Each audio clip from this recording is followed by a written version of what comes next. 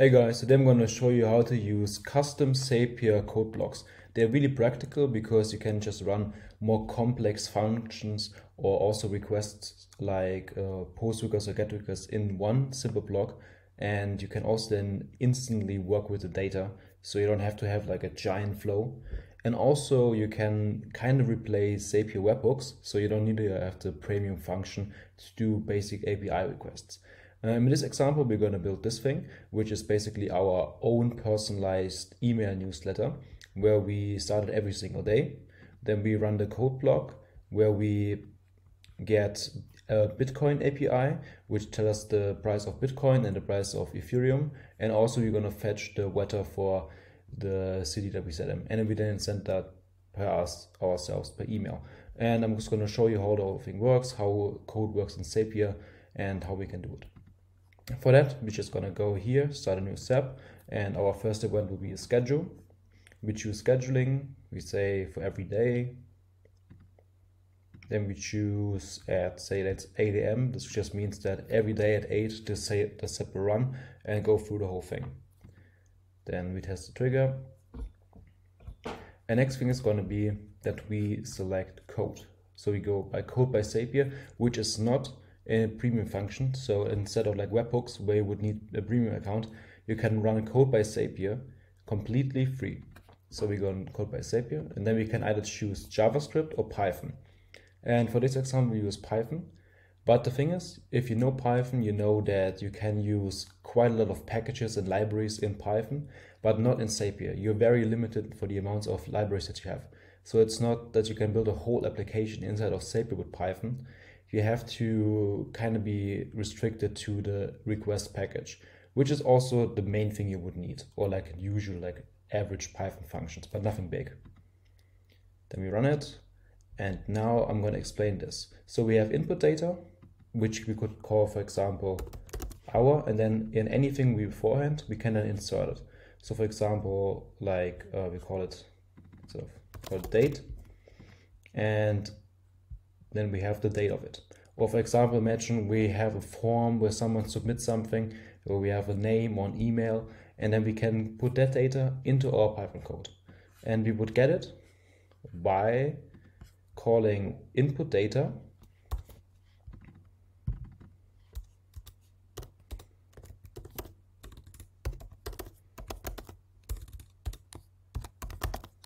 and then we call the dictionary of that, where we name the key of what we have.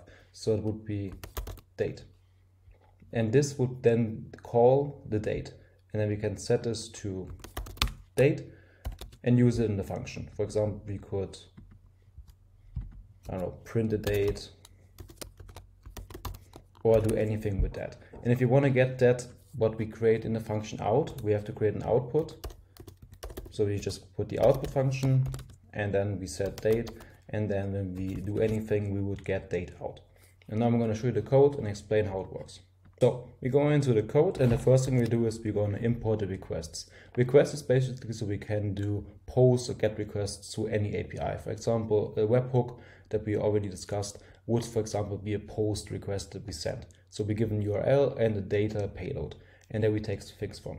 And the idea of the code we build now is we first have to do a post request or get request to a API that gets us daily information about cryptocurrencies. We use the CoinGecko.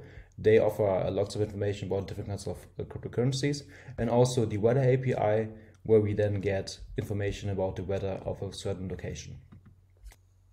So the first thing will be we create a function where we then call upon the cryptocurrency API.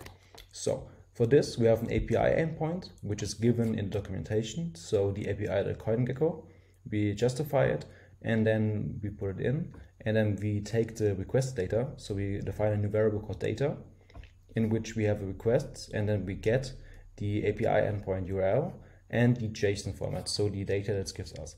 And then in this JSON file, we define Bitcoin price and Ethereum price.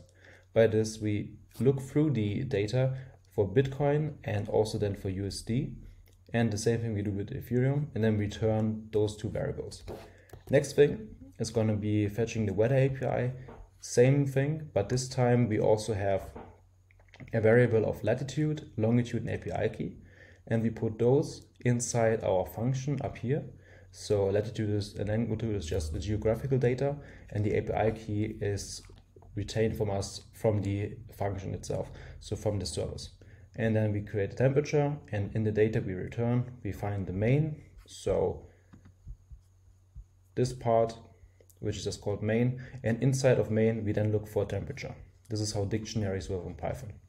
And the next thing is we have to basically call the function and set our variables. So we set Bitcoin price and Ethereum price and call the function that sets those two things, and then we set it.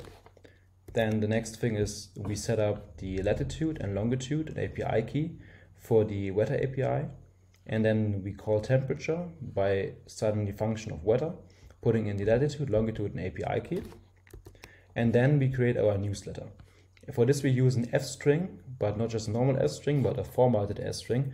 So the way we write this will then create basically the output in the exact format that we write it down. So we write our newsletter, so personal daily newsletter. We give our Bitcoin to the Bitcoin price we set up here before, the Ethereum price the same way, and also the temperature in the same way. And then we put an output, which is just the newsletter content as newsletter content. And this will then be used outside of this Python code inside of Zapier.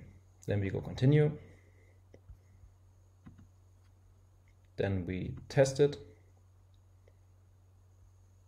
This will run, and we see we have the current Bitcoin price, we have the current Ethereum price, and we have the temperature. It's 30.4 degrees. So we have a little issue with the pointing here, but we can fix that later. Now we publish that.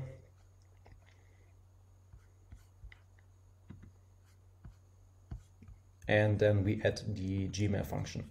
We just go for Gmail, we choose an event, we send an email, we choose my account, we send it to myself,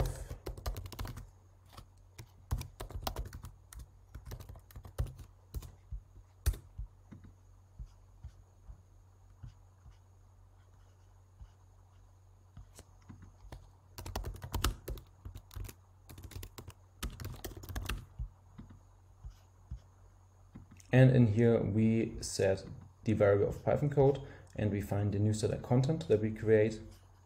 So everything we exported as we saw in the code can now then be put in here, and then we continue. This will be the body of what we sent, and then we test the step, and we see it was sent, and we can look into the inbox, and we see our email is received. And the way this is structured, it will be sent to us every single day when the SAP runs. And you can use it in as many ways as you want to, but this was just a little way to show you how we can use the code. And basically anything you can do in Python that doesn't require an extra library can be done inside of Zapier. And I hope you find this helpful, and see you in the next one.